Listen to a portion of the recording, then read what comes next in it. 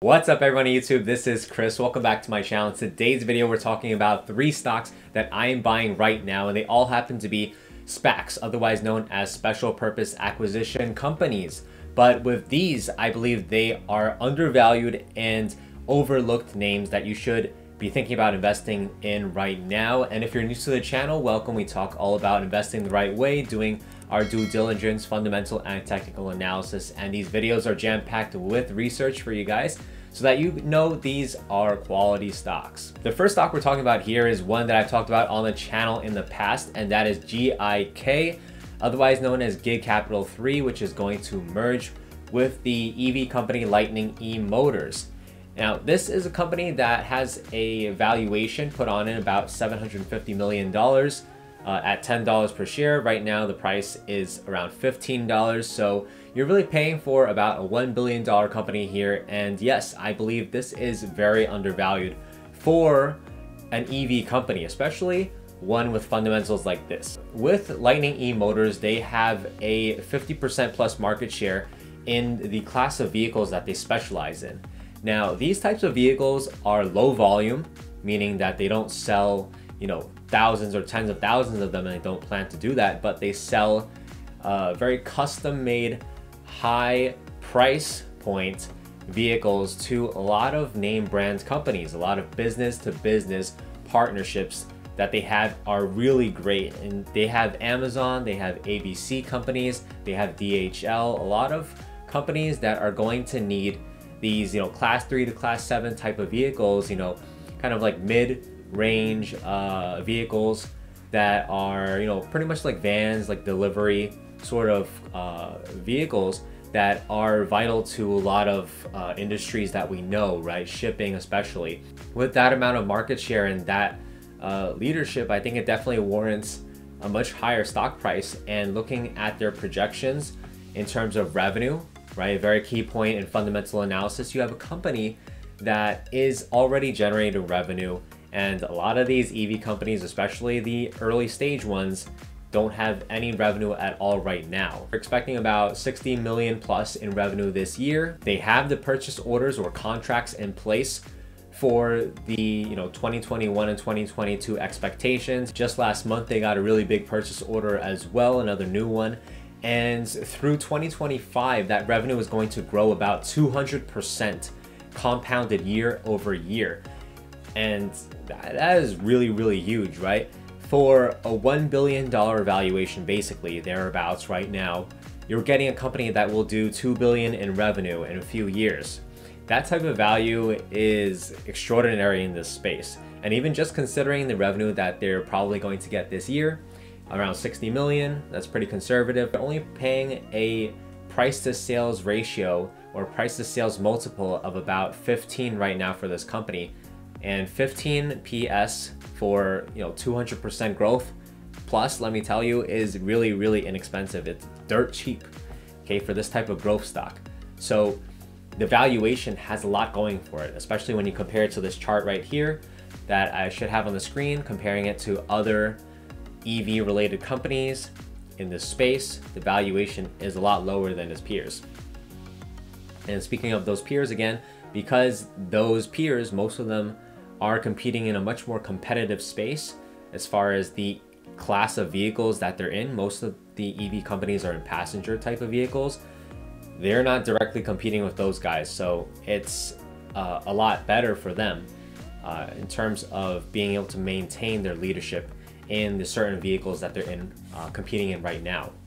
They have a good potential of getting more government contracts, in my opinion, as the administration has suggested that they will replace all types of federal government vehicles with EVs. So that is definitely a very positive thing. And over the next year or so, they are also going to cut their cost of goods down by around 50%. So the profitability of this business is only going to get much, much better.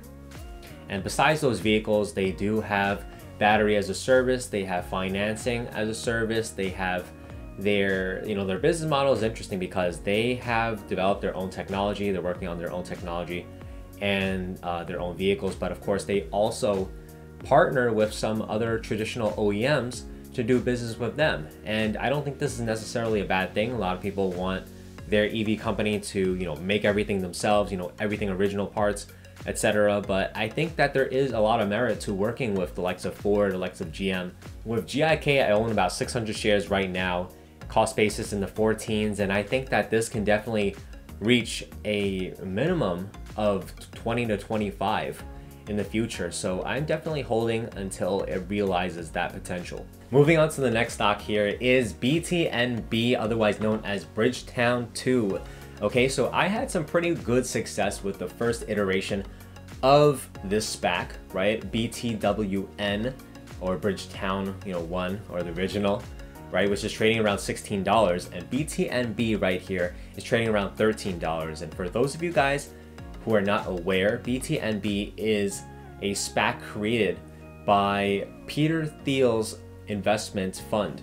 And Peter Thiel is a very famous guy, very influential tech entrepreneur. He co-founded PayPal, he co-founded Palantir. He's invested in a ton of top name technology companies, one of the first investors in Facebook, and made it a fortune doing that, right? So he's a guy who really knows his business, he knows his stuff, and this SPAC specifically is targeting companies in a couple $billion range in Southeast Asia or Hong Kong, those type of growing developing markets where there are a lot of companies that are underinvested, but with a high amount of growth, right?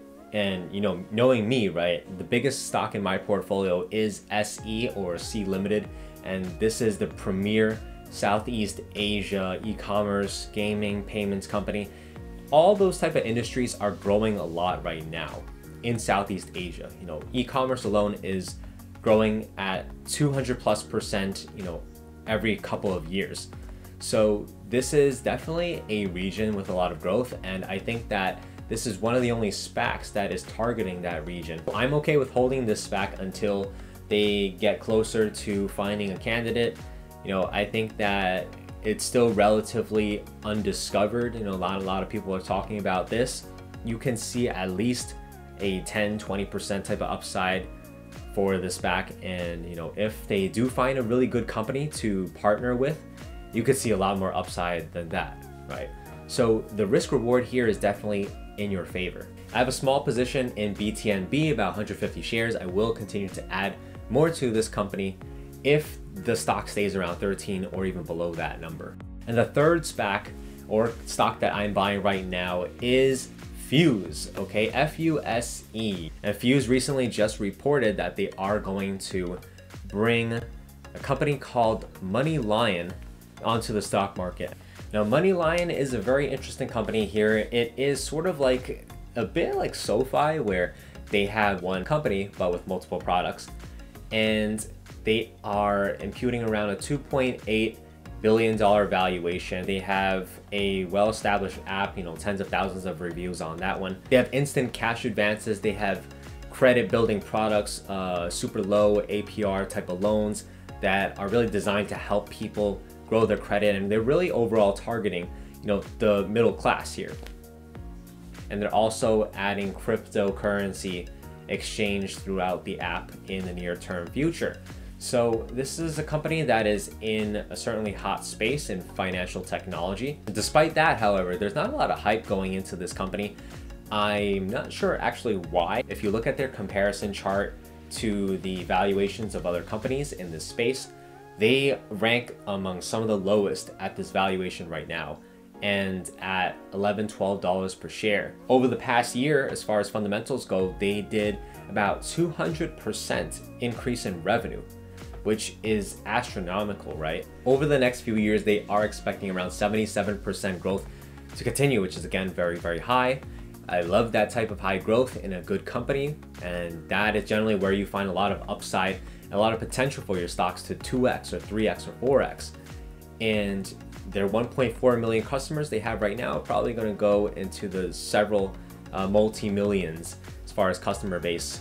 And each of those customers, as they get more products in this platform on Moneylion, they are going to be able to generate more revenue per customer. So there's a lot to like about this company. I have about 300 shares here in my account, and I'm looking forward to having the opportunity to add more if there is a dip or continues to show weakness here.